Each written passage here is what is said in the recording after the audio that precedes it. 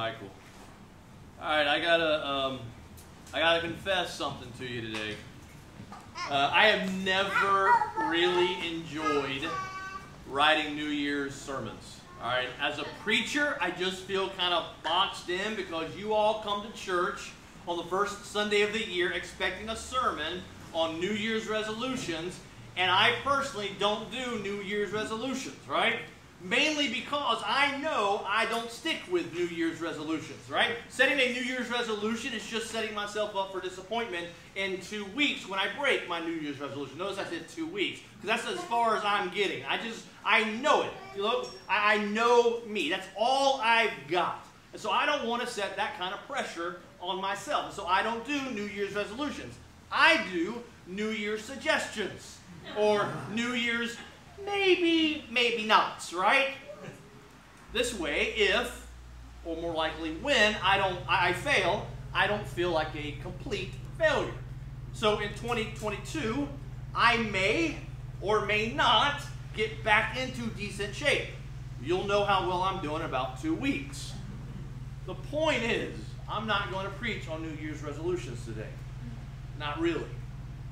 If you want to make a New Year's resolution, then good for you. Get after it. And in 2 weeks, we can all laugh together about how silly we were to think we could actually do it. I'm kidding, right? All right? If you set a New Year's resolution, I hope you do stick with it. Unless it's not healthy or if it's a sin, then I hope you fail spectacularly. But if you're going to set one and go after it. But this is not a New Year's resolution sermon. This is a New Year's attitude adjustment sermon. Look, if you want to lose weight this year, that's great. I hope you do it. If you want to stop doing that thing you know you shouldn't be doing, I hope you do it. That's great. If you want to start giving more, great, do it. But what I want to talk about today is more important than all of that. In fact, what I want to talk about will help us achieve those goals and help make 2022 the best year yet. I want to talk about a life of praise, a life of worship, a life focused on the worship of Jesus Christ. Right? You wake up praising Jesus. You praise Jesus while you brush your teeth. You praise Jesus while you drive to work. You praise Jesus while you work. You praise Jesus while you clean the bathroom. You praise Jesus while you cook. You praise Jesus when you get bad news. You praise Jesus when the relationship ends. No matter what happens in your life, you praise Jesus. Not praising Jesus for whatever happens, but praising Jesus regardless of what happens. Regardless of what happens in 2022, we will praise Jesus. I'm talking about a life of praise. And He's worthy of our praise. Amen, church? Amen. He is worthy of our praise. And so I want to read a short psalm this morning. It's Psalm 100. This psalm is the secret to unlocking your best year. This is it. If you will build your 2022 on Psalm 100, then you're gonna love the person you become. Right? Your spouse is going to love the person that you become. Your kids are going to love who you will become. Your parents will love who you become. This is it. This is the verse for our 2022. This is the verse for the Gathering Church in 2022. So look at it with me. Get your Bible, open your phone. I want you to highlight it. I want you to bookmark it, whatever you want to do, but I need you to do it. And if you aren't bringing your Bible to church, you need to start bringing your Bible to church. If you've not downloaded the Bible app on your brand new phone, you need to download the Bible app, because I want each of you going to this passage right now, because you need to learn how to find things in your Bible. Don't just read it off the screen. This is about your faith. You need to know how to find things. So it's Psalm 100. If you don't know where that is, you have a physical Bible, open up your Bible to the middle, and you're most likely going to be in Psalms. Psalm 100. Look at it with me. Shout with joy to the Lord, all the earth. Worship the Lord with gladness. Come before Him singing with joy. Acknowledge that the Lord is God. He made us, and we are His. We are His people, the sheep of His pasture. Enter His gates with thanksgiving. Go into His courts with praise. Give thanks to Him and praise His name. For the Lord is good. His unfailing love continues forever, and his faithfulness continues to each generation. I want to walk us through today those 5 verses. So I want to start with verses 1 and 2. Leave your Bibles open. Leave your phone open. Now, I don't know what Bible translation you use, but I typically preach from the New Living Translation. That's typically what's up on the screen. And so Zoe's got it up there right now. I want you to look at the screen. What's that first word? Shout. What's that first word? Shout. There you go. It makes no sense to just say shout. It's shout. So someone say shout.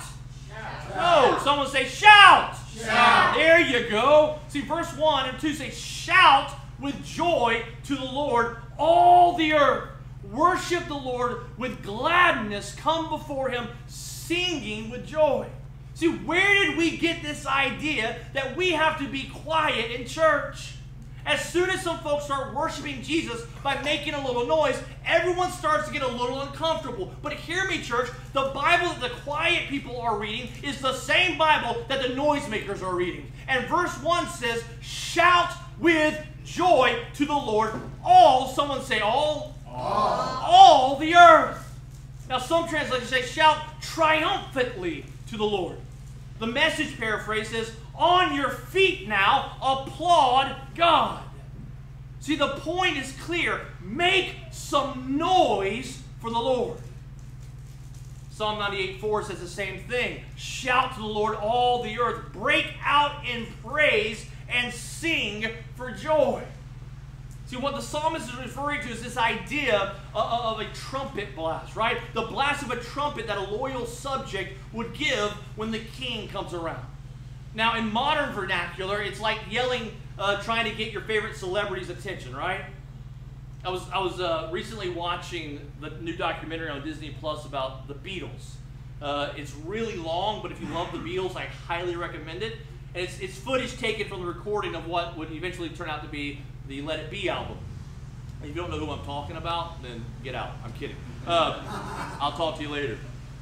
But the very beginning of the documentary, they quickly give the viewer this recap of the Beatles' rise to fame. They show all the famous footage, right, of the teenage girls losing their minds when they would see John, Paul, George, and Ringo. Most of you have seen this footage, right? The girls would go crazy. They would be crying and grabbing their faces, all for the Fab Four, right? Now, some of you did that for the Backstreet Boys or New Kids on the Block, if you're a little older, or Justin Bieber, if you're a little younger. But when those girls saw the Beatles, something would just take over their bodies, right? They were uncontrollable and a bit annoying, but uncontrollable. They could not hold back, right? They wanted the Beatles to see them. They wanted the Beatles to hear them. They wanted the Beatles to know that they were there. They couldn't help but shout. And yet we have been taught when we walk into a church, we better be the quiet little church mouse. Now, I'm not talking about being noisy for the sake of being noisy.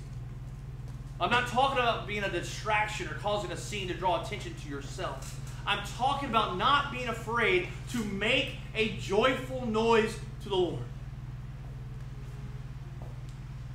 I remember in my first church, I made some folks a bit uncomfortable. It's a small church about an hour north of here, and they had a tradition of having a children's moment during the service. Some of you have experienced this in a church at some point. It's that time in the service when the kids are invited to come down, and the pastor or someone on staff shares with them a short Bible lesson. And as the pastor of this church, it was my job to do it. And so one Sunday I showed up with pots and pans and large spoons. And when the kids came down for children's time, I talked to them about this idea of making a joyful noise. I told them that when we are worshiping Jesus, it's okay to make some noise, to get excited, and to let that excitement lead us to making noise. And then I pulled out the box of pots and pans. And I told the kids that today we're going to make a joyful noise. And I saw the eyes of some of the adults in the room get as big as those pots and pans, right? Then I handed out the new instruments, and then I led the children on a parade around the sanctuary, banging those pots and pans. We made a joyful noise. I'm pretty sure not everyone loved it, but too bad, right? See, Jesus said in Matthew 18:3, I tell you the truth, unless you turn from your sins and become like little children, you will never get into the kingdom of heaven. Jesus' words, become like little children, it means a lot of different things. But one of the things I think Jesus was talking about is about how excitable kids are. Right? Some of you discovered that on Christmas morning, or saw that on Christmas morning, right? You give a kid exactly what he wants, and he's running all over the house screaming about it. But kids also get excited, right, when you come home from a long day at work. Also dogs, but kids too do that as well, right? Just the other day, I ran to Publix, and I was gone for maybe 20 minutes. And when I walked through the door, Ziana, our 4-year-old, she shouted, "Daddy!" And she ran and gave me a hug. Church, why are we so quiet in church? You see, here's the thing. Our Daddy is here. Our Savior is here. The Messiah is here. The Holy Spirit is here. Why are we quiet? We are called to make a joyful noise, for the King is here. Someone say amen. Amen. But I want you to understand another aspect of this whole shout with joy to the Lord. It's also a shout of triumph or a battle cry. See, shouting with joy to the Lord is how we enter the battle of life. And you probably know this, every day is a battle. Some of you know that better than others. Some days the battle just seems too big. Some days the battle seems too hard. And if that's the case, then shout with joy to the Lord. That's how you enter the battle, by shouting with joy to the Lord, the one who has already won the battle. And so wake up shouting, because the Lord is with you. He is with you. He is Emmanuel, God with us. So shout for joy, all the earth. Now notice what verse 2 says. Come before him, singing with joy. I don't know what's more difficult, getting people to shout in church or getting people to sing in church. You would think it'd be more difficult to get them to shout, but I don't know if that's true. I have known a lot of people who simply refused to sing in church, and nothing that I could do was ever going to change that. They just were not going to sing. And I get it in a sense, right? It requires this vulnerability, especially when you know for a fact that you cannot carry a tune. Maybe you have sung somewhere before and everybody stopped what they were doing. They just stared at you, but not in a good way, right? I get it. But I also know that you're belting Taylor Swift when you're alone in your car. You know you are. So hear me. The psalmist is very clear. Come before him singing with joy. Church, we are called to sing. It doesn't say come before him singing with joy if you have a good voice. It just says sing with joy. I got a great education in this growing up. My mamaw Baird, my mom's mom, she couldn't find the right notes with a map and a flashlight. She couldn't sing, like, at all. But my mamaw Baird, she did not care. When it came time to sing, she was going to sing, and not quietly, right? And as a child, I wanted to crawl under my seat so people didn't know I was with her, right? I mean, she could not sing, y'all, but she sang. And she sang loud.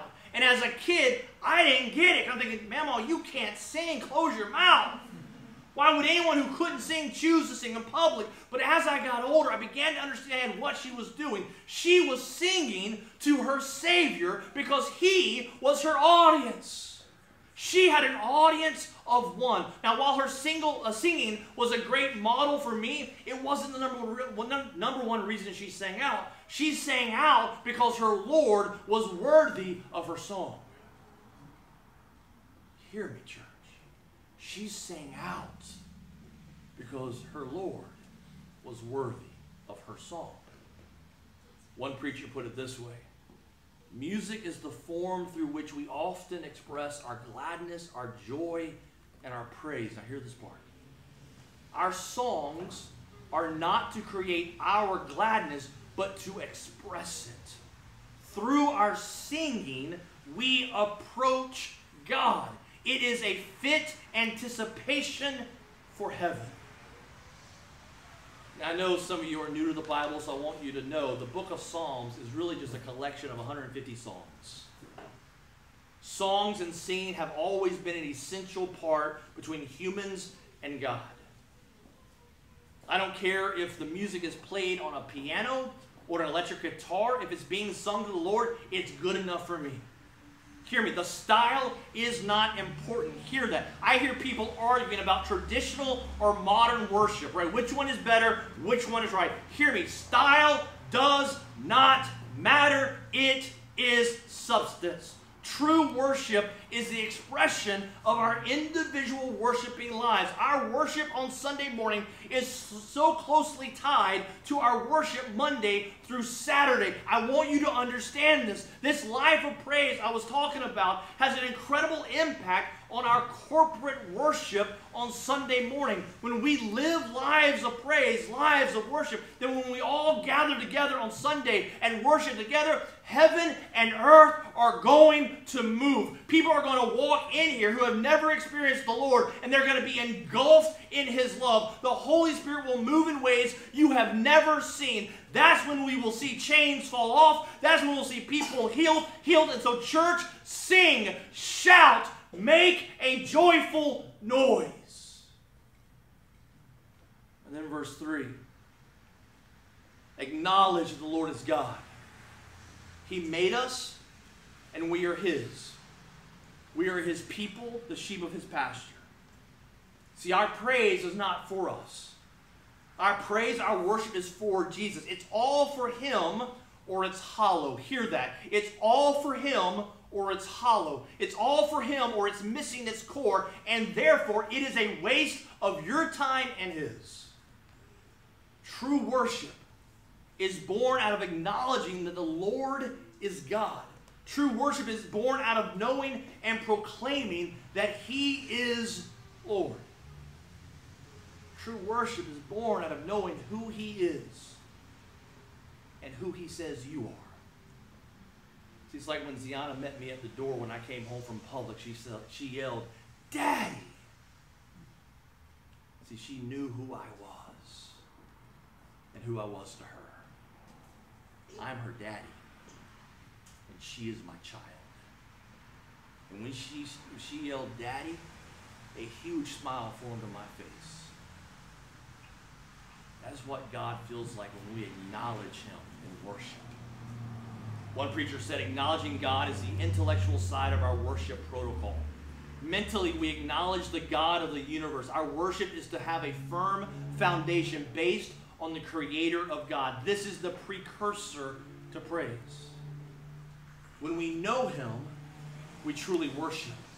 When we know Him, we truly praise. When you know Jesus, when you know what He's done in your life, it compels you to praise, to worship. It excites you. When we come in here, one of the first things we do almost every Sunday is we acknowledge that God is good. We don't do this just for no reason. It is to focus our attention on who He is. And when we know who He is, we know He is worthy of our praise and our worship. So church, do you know Him? And if you do, you know He's worthy of your praise. He's worthy of everything you've got. So as verse 4 says, enter His gates with thanksgiving. Go into His courts with praise. Give thanks to Him and praise His name. Now up to this point, we've been using the words praise and worship. And often we use those words interchangeably. But in reality, they mean different things. See, in its truest sense, praise is not worship. Praise sets the stage for worship. Praise anticipates what is to come. And what is to come, what is created through our praise, is an audience with the King. An audience with God. Do you see that? The psalmist says, enter His gates with thanksgiving. See, praise is the key. Praise gets us in the door. Praise gets us into His presence. In his book, Worship 365, David Edwards writes, when we praise God, we are ringing the doorbell, making our presence known, letting Him know that we have come to see Him. When he hears our praise, he gets up to open the door and invites us to come in. When we go inside, we move from praise to worship. In other words, praise is the vehicle into God's presence, and worship is what we do once we get into God's presence.